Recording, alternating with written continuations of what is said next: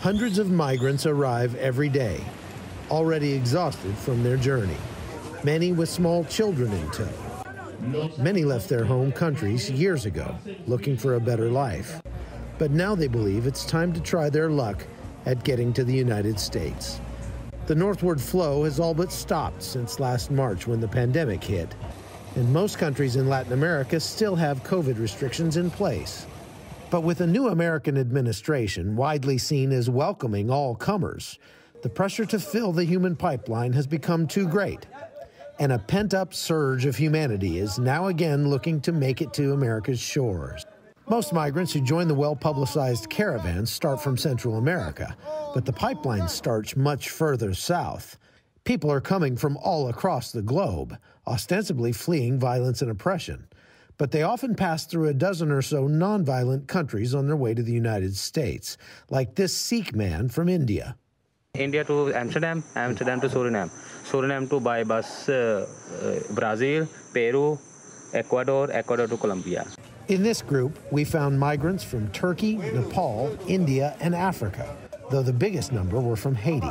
That will require trekking through the forbidding Darien Gap between Colombia and Panama. I spent 2 days trying to catch up with some of these migrants as they traverse this very dangerous area without much success. I've been walking the Darien Gap Trail now for over an hour, up and down these hills. It's incredibly hot. I feel like I've been standing in a warm shower. It's just kind of hard to even describe how miserable it is, and I'm unencumbered.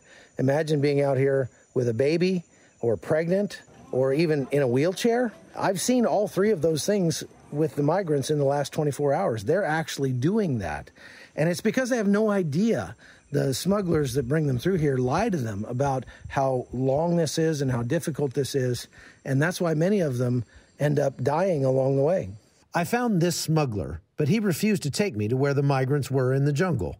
He said they are well cared for. They're privileged, and we never treated them badly. It's only 4 days to the camps in Panama.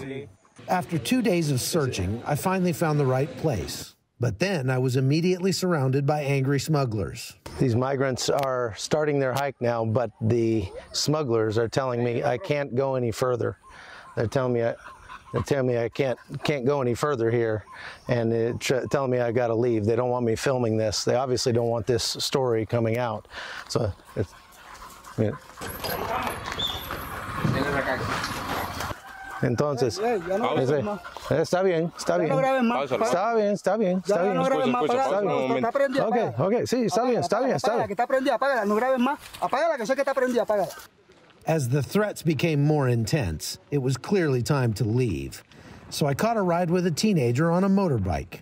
And that's when I realized why the smugglers don't want this story to get out.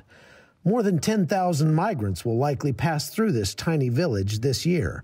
It's big business, which is why all the guides tend to have a brand new motorcycle. Well, Chuck Holton joins us now by Skype. And Chuck, tell us about the people that are trying to go through the Darien, and so both in terms of numbers and then where are they from?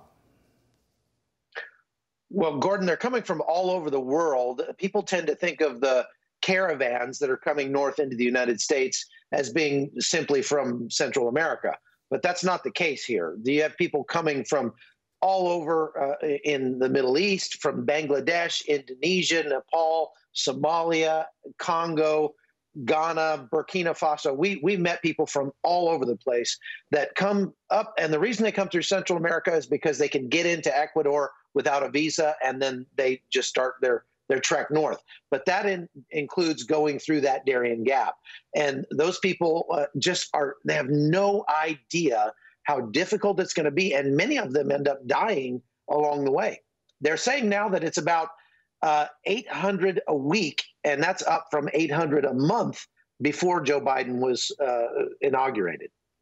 Well, what happens to them once they finally make it to Panama? For those who do make it through the gap, they are collected up by the Panamanian Border Police here in Panama.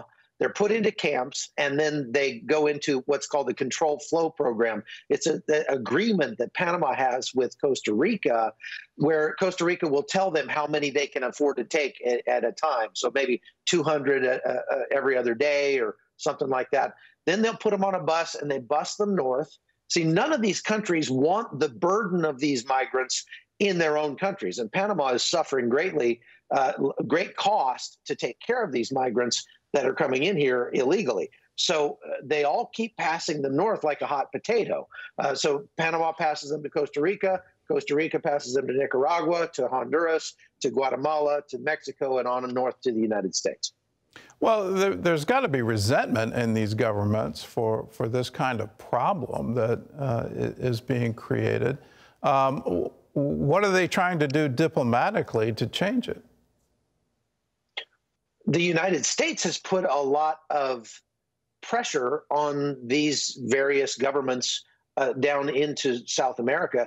As I said in that piece, these migrants, they say they're fleeing violence and oppression, but they're passing through many countries along the way that are not violent and oppressive. And so they could theoretically stay in any of those countries. As a matter of fact, of this group that we met coming through the Darien in Colombia, most of them had already been outside of their country that they were fleeing for some number of years.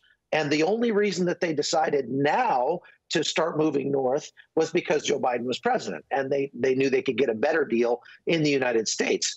It is causing some resentment among the people of these countries because they see the burden that this takes. Many of these migrants end up taking jobs away from local people.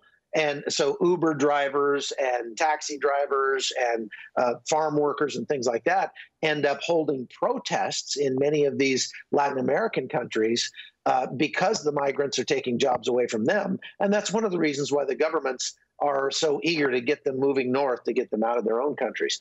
We have done a good job with Guatemala and Honduras, getting them to try to stop the caravans, but not so much with these extracontinental migrants who come from other countries around the world. All right, well, we've got a question from a viewer on Facebook. Leah says, I'm so sorry that their own countries aren't places where they can experience the freedoms and the things we take for granted every day. The amount of people who are risking their lives to come here is scary and sad. What can we do to help them, but also keep America safe?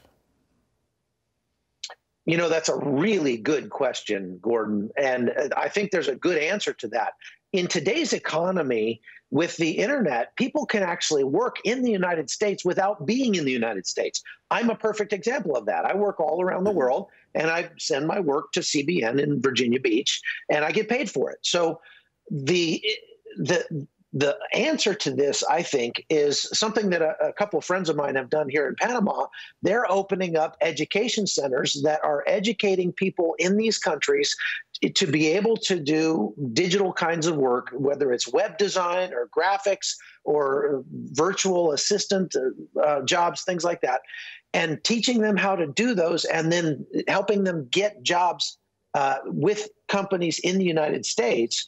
And that way they can stay here, they can contribute to their own economies, they don't have to leave their families, and they can still make a better living than they would be able to make as a laborer or something like that.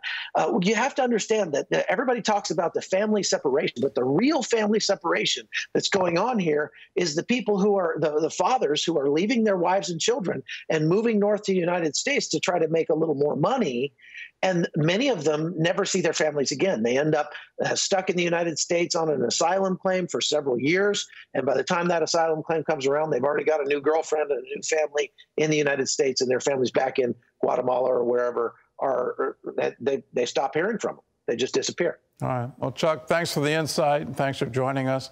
And this is a lesson for all of us, that how can we enforce our borders. I keep saying, what part of illegal immigrant? That seems to be a bad word to say now, but if you're a sovereign nation, you have to enforce your borders. You have to enforce your immigration laws. That's why they're on the books. So let's do that. When you have We're open for business sign on your southern border. Why are you surprised that there are now masses of people lining up to come across? Well, if you want updates on this story and more CBN News, all you have to do is get the CBN News Channel app. Hello, I'm Gordon Robertson. Thanks for watching the video. Be sure to like, subscribe, and hit the notification bell for more encouraging videos like this one. Welcome to the 700 Club Interactive family, and God bless you.